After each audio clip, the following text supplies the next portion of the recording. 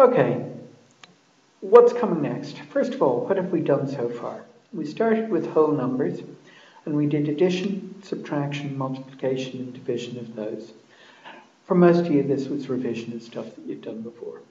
We then moved on to decimals, which were a bit trickier, and we did the same thing. We did addition, subtraction, multiplication, and division. Here, we had to keep track of the decimal point and work out where that had to go. After that, we moved on to fractions. Now, fractions was a long section, again, because we were doing addition, subtraction, multiplication, and division, but also because we had to try and work out how to convert to decimals from fractions, and we also had to look at percentages in there too. However, we're now kind of out of that.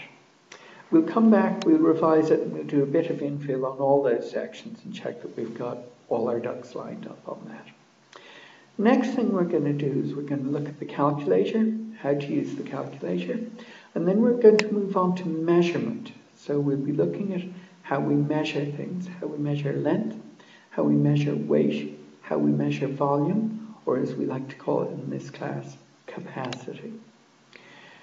After that, we may do a bit of algebra, quite simple, quite straightforward, or we may do a bit of probability, or we may do a bit of geometry, identifying shapes and so on.